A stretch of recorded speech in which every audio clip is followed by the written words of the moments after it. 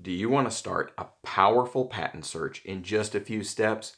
Google Patents Advanced Search is going to give you that power, and it is a lot easier than it sounds. I'm going to show you in just 4 steps how you can take advantage of that power. Step 1 is to brainstorm. I want you to brainstorm a dozen words that represent the features of your invention that make it stand out as something that is new. Why do you want to do this? The reason is that later, to do a quality search, you're going to search deeply, and having the correct words, not just something that you quickly came up with on the fly, is going to allow you to take advantage of the value of those quality words. Step 2 is to select 4 features that best represent why you think your invention is new. After you do that, you're going to want to go to the website patents.google.com/advanced. When you get there, click on the box that says plus synonym and type your first term. Every time you press enter, it takes you to a new box below. Then just enter your next term. It doesn't matter what order you put the terms in. If you have a phrase instead of an individual term, put the phrase in quotes. Once you have all 4 terms or phrases in separate rows, hit enter one more time. Step 4. Spend at least 10 minutes reviewing the results and writing down the document information for the best 3 results that you find. You want to review fairly deeply into the result. Why? Because each result is a result you have likely not seen before. Novice searchers see the same 5 irrelevant results a dozen times. If you follow these easy tricks I'm about to show you, Google Patents Advanced Search will help you avoid this problem. It's just that simple, but Advanced Search allows you to do way more.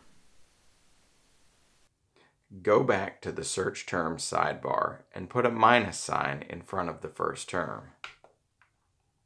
What just happened? When you put a minus sign, it removes that term from the search results.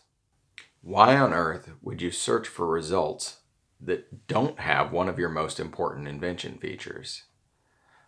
The first reason is that if your invention is really new, and hopefully that's why you would think about applying for a patent application, then the most important reference may not have all of the features that you're looking for. Number 2, you want to look in the places that are most likely to have the most features. And getting rid of one of those search terms and putting a negative sign in front of it or nodding out that search term is one of the best ways to do that. In this diagram, each bubble represents a search term, one of the 4 search terms that you're using in Google Patents Advanced Search. The place represented by 1 is where all of those search terms overlap. That is probably the most fruitful place to search.